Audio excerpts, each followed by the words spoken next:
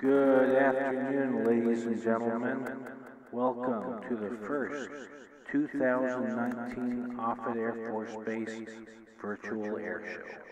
There was an air show scheduled for this year, however, it was canceled due to environmental conditions such as flooding. Aircraft that were stationed at Offutt Air Force Base had to be sent to other places until the flooding has diminished. We will be showcasing airplanes from the Navy, Air Force, and Marines today. We will not be showcasing any helicopters in this particular virtual air show.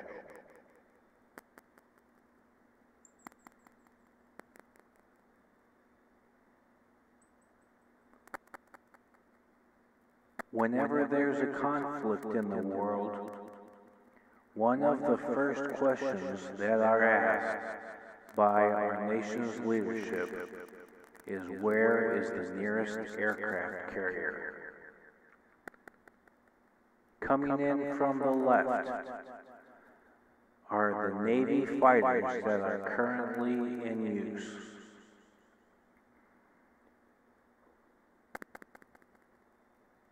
They can be launched from aircraft carriers and fly up to 1,500 or 2,000 miles away, depending on the configuration, and if they have drop tanks and what the conditions are that they will be going into.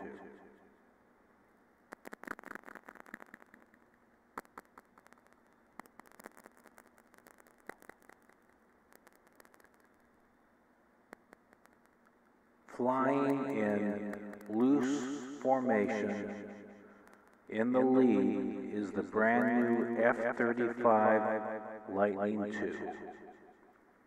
The F-35 recently completed carrier qualifications and is now a frontline fighter.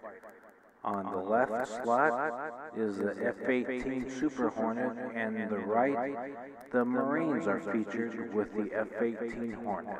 In the rear is the AV-8B Harrier II, currently deployed with the Marines that often deploy from the Marine aircraft carriers that carry mostly Marines.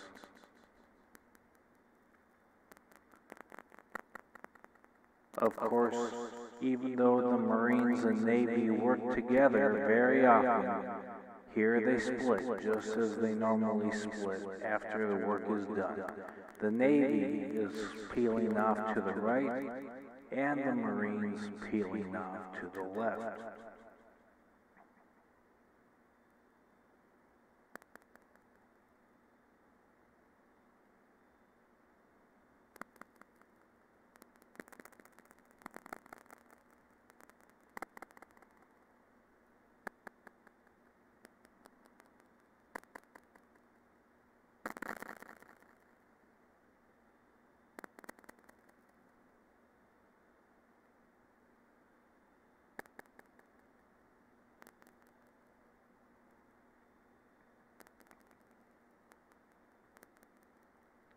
The Navy deploys all over the world and can get its carriers to the world in under 24 hours, depending on where the strife is at and where the nearest aircraft carrier is located.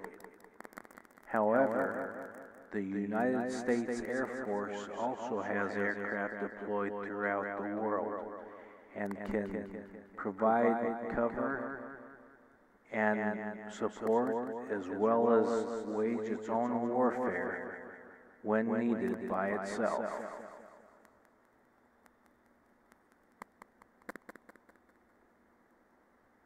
Coming in from the left are the Air Force's top-line fighters. These are the aircraft that will be engaging and dogfighting against enemy airplanes.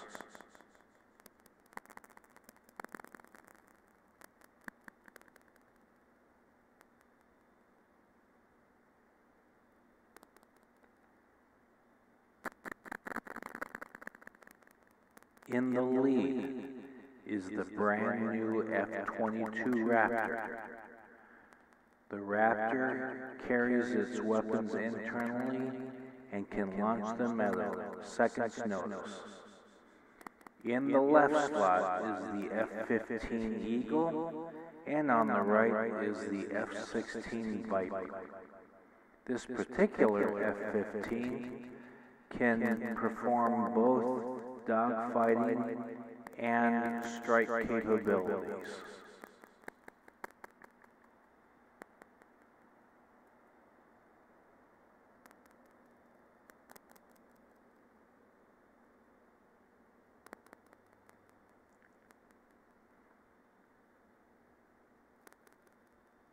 The F-16 is an older aircraft, but it is still a very potent adversary, and is still in active duty use and forward deployed around the world.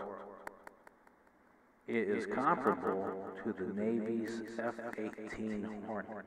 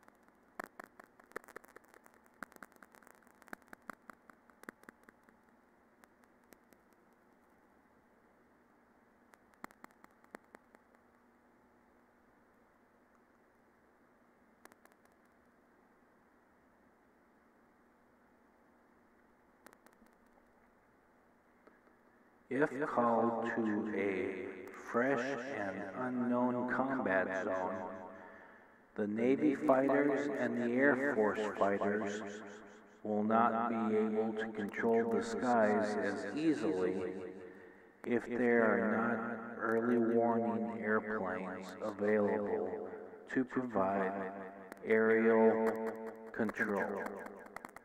In addition, whatever ground troops may be in the area with either American or Allied support will require aerial support to help them prevent from being overrun by the enemy.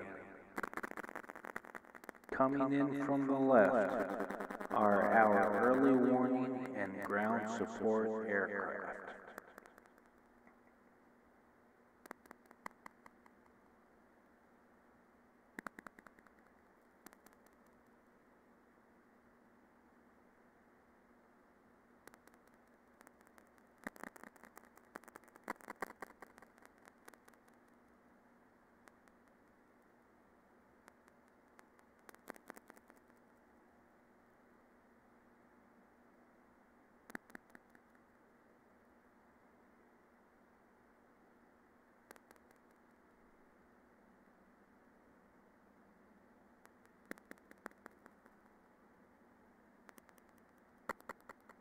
In the lead is the tried and true E-3 Sentry.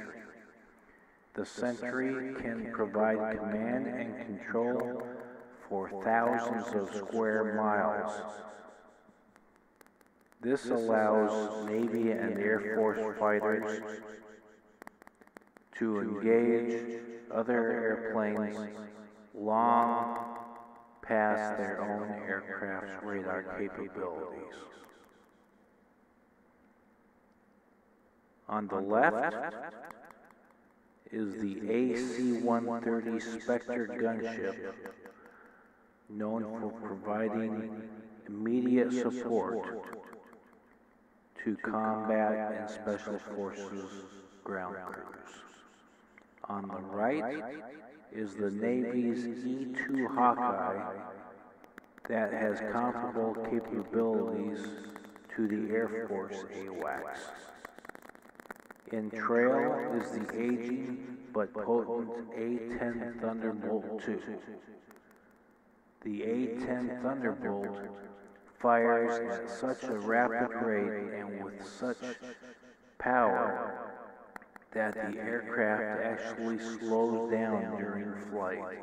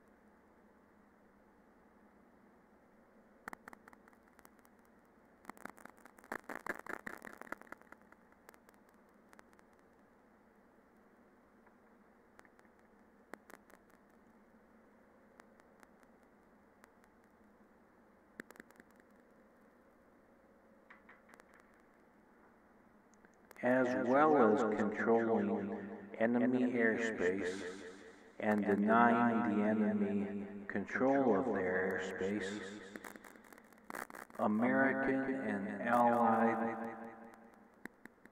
crews need to be able to blind the enemy electronically.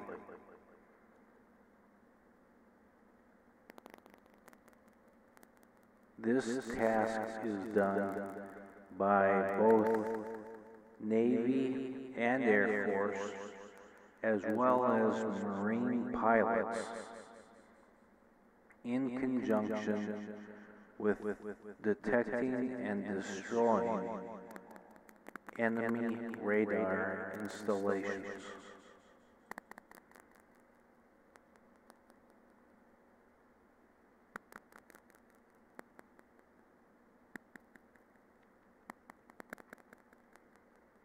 Coming in from the left, the new EA-18 Growler, which is the electronic warfare variant of the F-18 Super Hornet. Leading is the EA-6B Prowler. The Prowler has been used by the Navy, Air Force, and Marines, and only a select few aircraft hold that distinction. The Prowler's electronic capability has been said to be able to black out the entire east coast of the United States. The EA-18 Growler has at least as much capability as the Prowler, and more.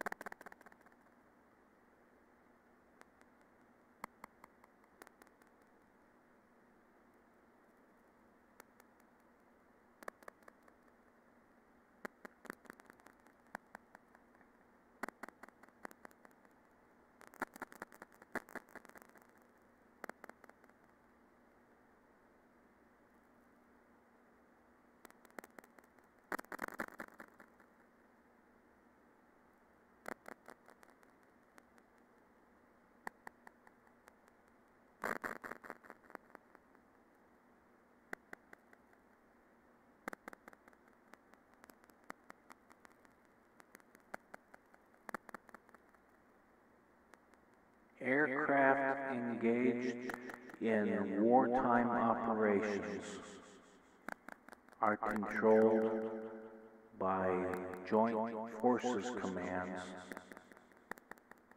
and the Pentagon, right here at Offutt Air Force Base,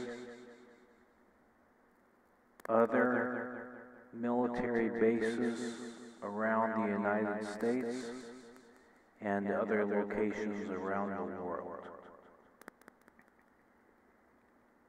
The leadership decisions are not just made on the ground, they are also made in the air.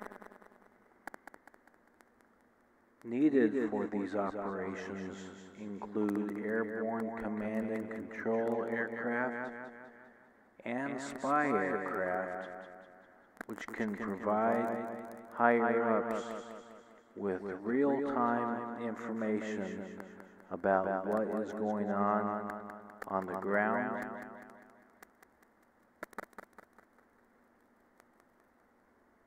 and what capabilities the enemy has.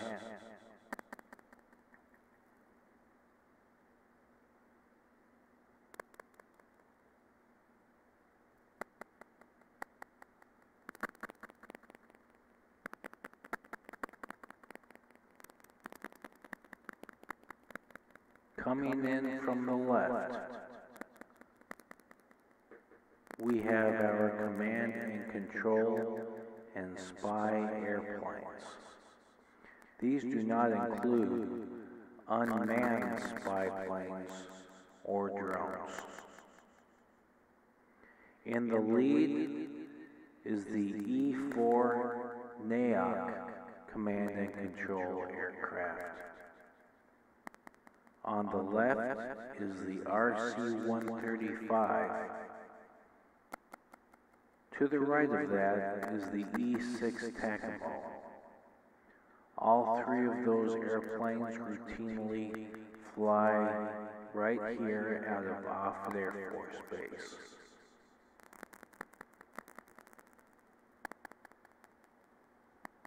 In the rear is the tried and true U-2 spy plane, known as the Dragon Lady.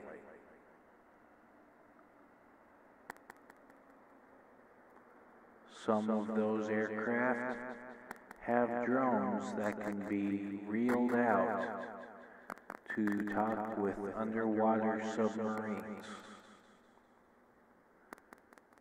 Those wires have miles of length to them. The U-2 spy plane routinely flies at an airspeed and altitude known as Coffin's Corner. This is the nickname for the speed of the indicated airspeed, which is a very slim margin between the aircraft's stall speed and the never exceed speed, due to the thin air at such high altitudes.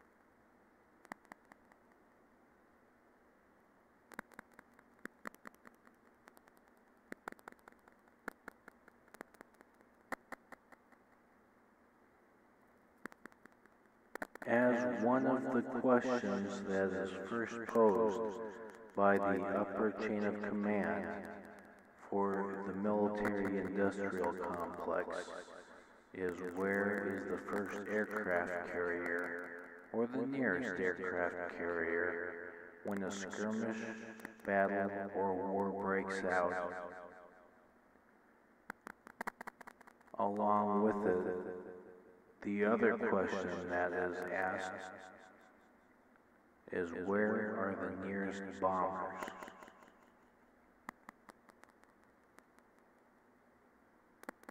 Coming in from the left are the United States Air Force's premier frontline bombers.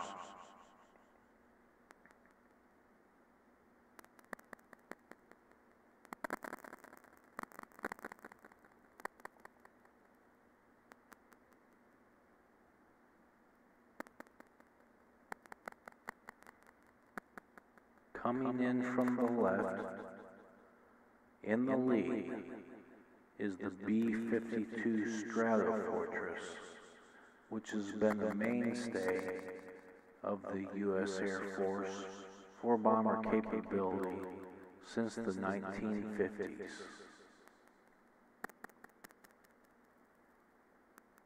On the left is the high subsonic B-1 Lancer. And on the right is the B-2 Spirit stealth bomber. The B-52 is constantly being upgraded and refined. It is expected to end up being an airframe that is over 100 years old before it is retired. The B-1 has swept wings, allowing it to go at treetop level, deep into enemy territory. The B-2 can swing between existing radar towers that have not yet been destroyed by the electronic warfare aircraft.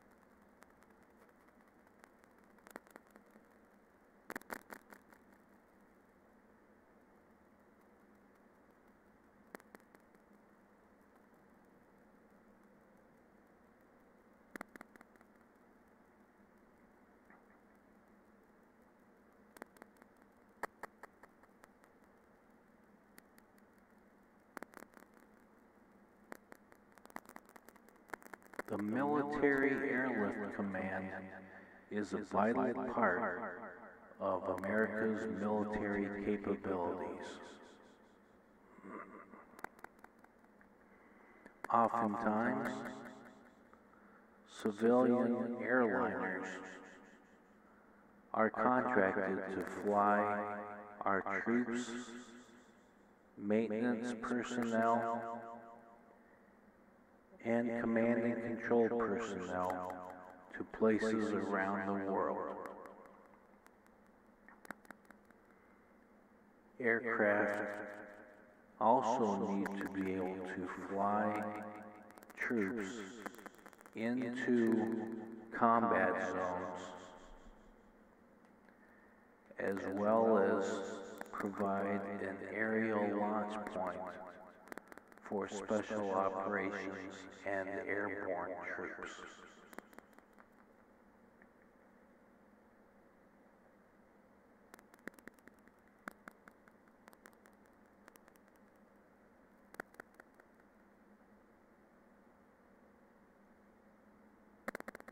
Coming in from the left is the military's transport apparatus.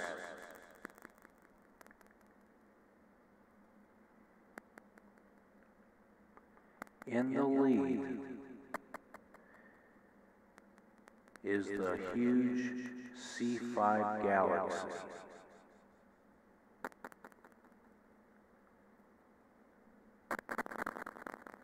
On the left is the C-17 Globemaster III.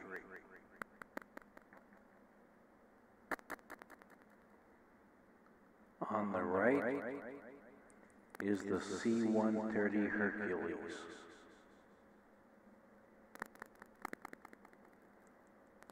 And the left rear is the new V-22 Osprey, vertical land and takeoff aircraft. And then the right rear is the rarely seen C-2 Greyhound, which is the Navy's carrier-borne transport aircraft.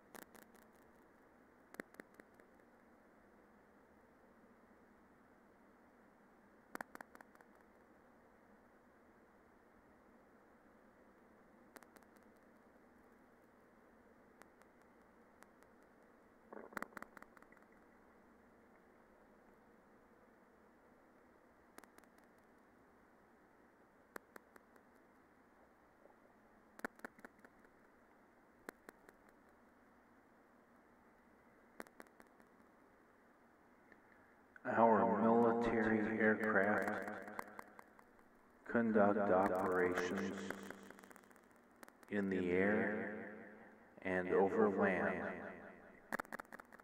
from both the ground and the sea.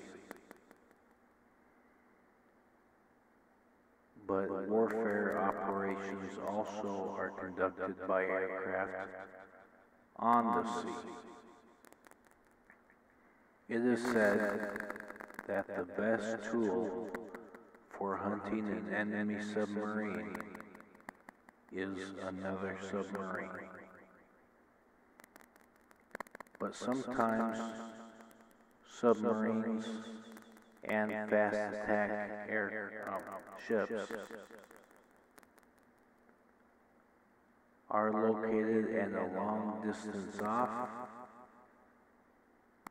and they need to be dealt with quickly.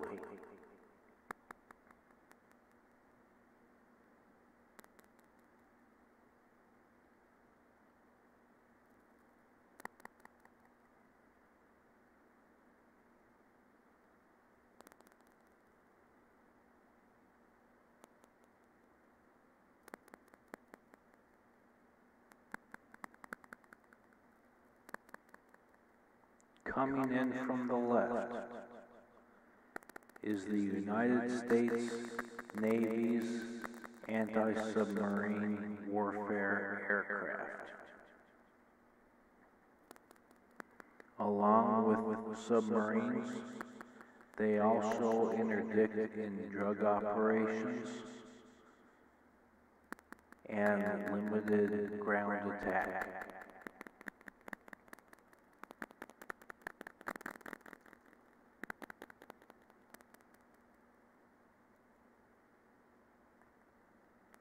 The old but effective P-3 Orion is one of the aircraft still flying with patrol squadron forces around the world.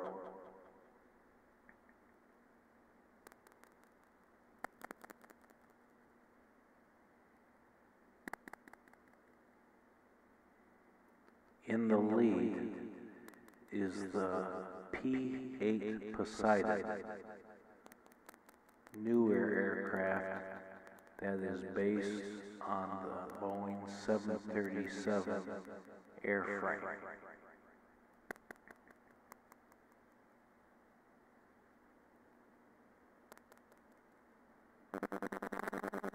Both aircraft have the ability to get on station quickly and to loiter, flying so slowly around certain areas for several hours.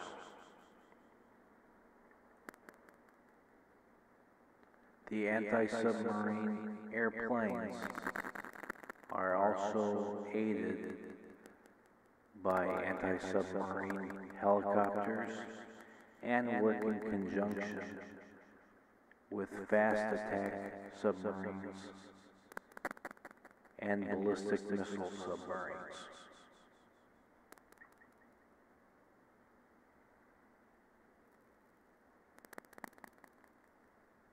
This concludes the aerial portion of the 2019 Offutt Air Force Base Virtual Air Show. Please feel free to leave comments below, view my other videos, and join my Patreon page.